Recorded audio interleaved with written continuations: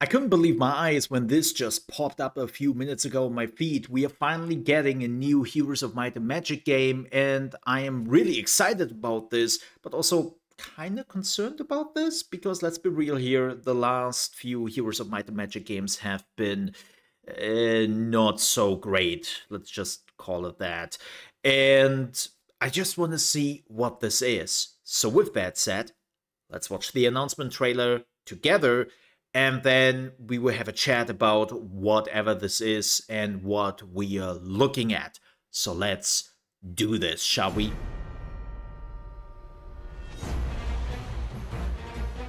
Okay. Looks very 3D-esque. Oh no! Oh no! Oh, what the hell? Oh. This looks like somebody understood the assignment? Who's developing this? Oh my. This looks fantastic. Yeah, the cinematic they're showcasing here doesn't really like make sense. Maybe it's the intro cinematic. This is developed by Unfrozen. As far as I know, they are an indie developer, and so far they have made one game. But man, look at this. Somebody finally understood the assignment, at least from the looks of it. I am so glad that we are back to, well, similar looking graphics to the older Civilization games. And this looks fantastic. I love the animation, I love the magic. What I also really love is when they're showcasing here the cities. Look at this. Oh my god, this is the underworld, right? Yeah. There's the Hydra.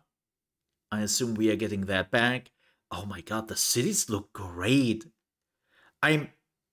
Look, here's the thing. I know I will upset a few people with what I will say in just a second here, but I loved Heroes of Might and Magic 5.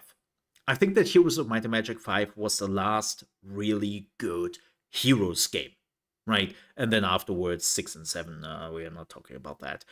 But this looks great. This looks just awesome. I think there was another one afterwards when they didn't call it even Heroes of Might and Magic anymore, but Might and Magic Heroes, because Ubisoft tried to do something with the IP nobody asked them for. Like, as I said, this looks amazing. Oh my god, look at the necropolis. Ooh, this is probably the vampire house, right? Do we have the graveyard somewhere? I don't see it. I don't see the graveyard here. This is probably where you get banshees, necromancers. This might be the graveyard, or this here. It's hard to say. I don't know what this is. Something with ice, I assume. And there's the, well, former Cathedral of Light? This is the Magic Tower. It's kind of crazy that I also immediately see buildings from the previous Heroes games, and I immediately recognize them. So, yeah, this developer seems to have understood the assignment, and oh my god, look at this map. This is an amazing use of 3D, but also keep it like 2D. Right? This is one of the biggest problems I think Heroes had a little bit in the past, is this excessive use of we need 3D graphics. We need it so badly, and most players just said, why?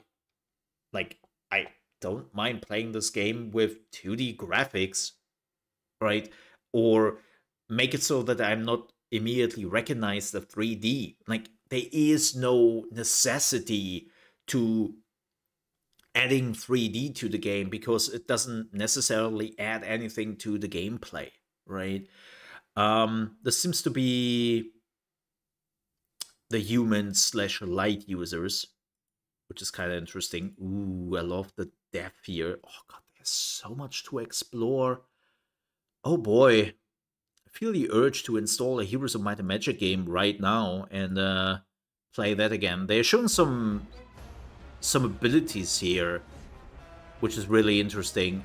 Yeah, there's definitely some cool attacks here. Oh my god, I love the Archangel. I assume this is the Archangel, right? I assume that you can still upgrade the units at least once. But again, this looks fantastic. Ah, I wanna, I want more. I want more now. Oh my god, look at the spells. Okay, spells. Let's have a pretty quick look at that. We have the Fire Globe, Fatal Decay, Cleansing Ray, Despair. I wonder if they just threw some spells together. Yeah, they are showing. So I assume those are the schools, the different ones. So we have Light Magic, Demon Magic, Fire, Arcane. I don't know what that is. Yeah, this looks great. I love also the art of the spells. It reminds me really of the old Civ games. It seems like this time the hero is not fighting with you. He's just standing outside and using the spells, which I'm completely okay with. This is one of the new additions to the Heroes games. So I don't mind that they basically remove that as a big Phoenix spell. Yeah, this looks fantastic. This is fantastic. As far as we know, this game will come out next year, and it will go into early access first. It will go into early access first. And again, I appreciate that. Take your time, make it good. But, like, first impression? This looks good. Like, it seems like that Ubisoft just said to an indie developer, look, we try to revive some of our IPs through indie developers, smaller budgets, smaller development teams, but they know what they are doing. They have probably also played those games in the past, and they know the assignment. Let's try that. We had that with the new Prince of Persia game, right? The other Prince of Persia, the Rogue of Prince of Persia, I think it's called. Now we have Heroes of Might and Magic, which again, I'm totally for it. Like, this makes me kind of excited, and I want to see more of it. But with that said, thank you so much for watching. I hope you enjoyed this little sneak peek. If you did, please don't forget to leave a like.